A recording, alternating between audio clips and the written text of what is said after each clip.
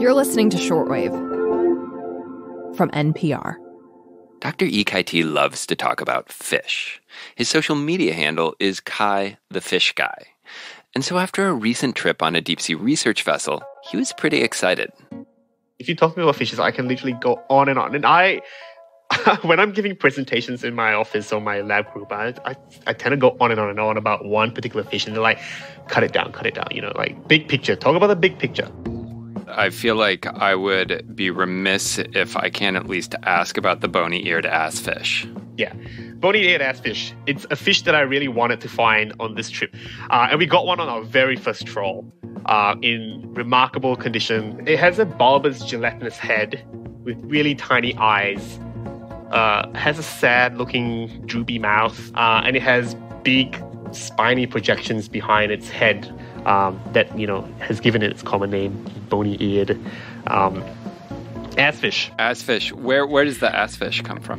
One of my colleagues actually lectured us on the etymology behind assfish. I, for the life of me, cannot remember because I was too busy laughing. We'll put our fact checker on that. We did this, of course. Turns out it probably connected to the Greek word for donkey, but it also might be more fun just to let that mystery remain. So Kai met this assfish on an expedition to explore the deep seas surrounding a new marine park in the Indian Ocean. Kai is the Biodiversity Research Fellow at the Australian Museum in Sydney, which is one of several museums that collaborated on the expedition. They found thousands of specimens, ranging from the utterly adorable deep-sea batfish to the terrifying high-fin lizardfish. They estimate that about a third of them could be new to science, and each of them is a marvel of deep-sea evolution. It's funny to poke fun at these creatures, and it's, it's good to have a laugh, but these are things that have been around for millions of years. They've been around, way longer than we have. They are masters of their realm. You can't, live in 3,000 meters of water and not be a master at what you do. It's just an inhospitable environment, and the fact that these creatures are living down there to the best of their ability, thriving, and making the most out of these habitats, that's just, to me, a remarkable feat, So we can laugh at the assfish all we want, but it's just that they deserve the respect that we give for all animals equally. Today on the show, Kai the Fish Guy takes us on a tour of the ocean floor and the fantastical creatures that call it home. I'm Aaron Scott, and you're listening to Shortwave, the daily science podcast from NPR.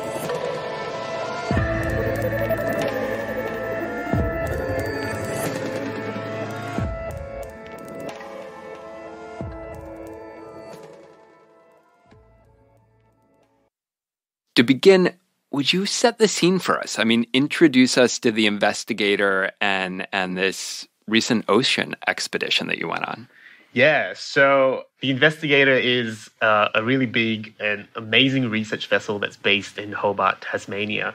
We basically wanted to survey faunal diversity in deep oceanic reefs and underwater volcanoes of the Christmas Island and Cocos Island marine parks. So these are marine parks that were recently designated as protected zones in remote, far-off territories in Australia. It's basically a twofold operation. One, it's to map out the seafloor and get a better understanding of what the area actually looks like, the terrain, because these are all fairly recent volcanic islands, but we have no idea what, the geology is like.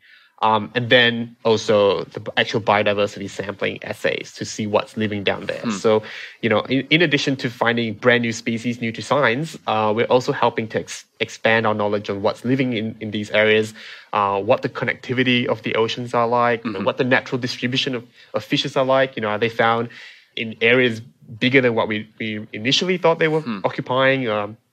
These are all questions that, can be answered when you do a survey like that. And so, 50 people on the boat is a huge vessel. I mean, I was actually shocked by how big it is. What was day-to-day life like at sea? What are you actually doing? You look, it's amazing that when I first got on the ship, I was, I've been on expeditions before, but not, one of this duration or size. I usually go on, week-long trips with 3 or 4 people on a small catamaran. So this was something that's very new for me. When we put the nets down to collect fish and invertebrates. It can, take as long as 6 hours, depending on how long the nets are. If we're doing a 5,000 meter trawl or a 6,000 meter trawl, that can take, many hours to get the nets down and bring the nets back up again. I mean, like I wake up, I start my shift at 2 in the morning, 2 a.m., but I wake up, feeling really excited. It's like Christmas every day. You don't really know what's going to come up in the nets. You don't really know what's going to be in the trawls. And give us a little sense of what the environment is like down there. I mean, this deep sea ocean as compared to the coral reef ecosystems that you tend to study. What is it like for the creatures that live there, and what are some of the things that they've adapted or evolved in order to live in that space? One of the main differences, obviously, is temperature. Water is really, really cold down there. And the other differences would be light and pressure. So there's absolutely no light down there. And the water pressure is a lot higher than what you would have up in the shallower realms. But the animals that live down there, they're really, really well adapted to living in these environments. Because of the cold temperature and because of the lack of food there, a lot of animals have really, really low metabolic rates. So they're not very active. They don't really swim much. They kind of just spend their lives either floating through the water column or just sitting at the bottom of the seafloor. A lot of them have really big teeth that allows them to, not only, capture prey items, but make sure that whatever they're catching is not escaping. And to deal with the water pressure, a lot of them have really low muscle density as well. They're really gelatinous. They're really blobby. So the pressure keeps them in shape. But when you take them up to the surface, you'll just see that they just kind of melt onto the table in a way. They're just really gelatinous. The flesh is really watery. Gelatinous creatures with big teeth. Yeah, and the lights too. So a lot of animals down there are bioluminescent, so they produce their own light. And bioluminescence in animals can arise in two different ways, either intrinsically, so they're actually producing light based on chemicals that they're producing innately, or they're doing it symbiotically with light-producing bacteria that they house in special organs called photophores. So it's really interesting, actually. You have all these creatures down there that can produce light, but they're producing different colored lights, and they're producing lights in different ways. They're producing lights in different areas, but they're all kind of doing it to achieve the same thing, either for camouflage or for communicating or for attracting prey. It sounds like a fish discotheque. It is, and Aaron, like you read about these things in books, right? Like I've known about lanternfishes my entire lives. I've known about anglerfishes and all these light-producing things, but seeing them in person and holding them in your hand and looking at the photophores, these are just remarkable creatures. Like the photophores are so beautiful. They're just such luminescent organs, and they produce purple and blue and red lights, and it's just stunning. And truly an experience of a lifetime. In some ways, like you said, it's like Christmas pulling this net up. Can you tell us a little bit about some of the favorite critters amongst all the things you guys pulled up? What were some of the highlights for you? We found a bunch of potentially new species.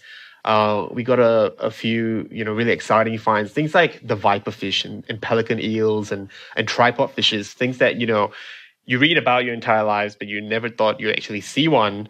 These were just, childhood favorites of mine that I've known about, basically since I was 10, but have never thought in my wildest dreams that I would see and hold one in person. And one you mentioned, the tripod fish, is literally, it looks like a little sardine or something with literally a tripod coming off of it. If you're listening to this and you have no idea what a tripod fish looks like, it's literally a fish on a set of tripods. It literally has almost, you can't see me, but air quotation marks, legs. The fin rays are really long, and they're really stiff as well. They're stiffened, and at the tip of the rays, there's a little fleshy foot, like a club.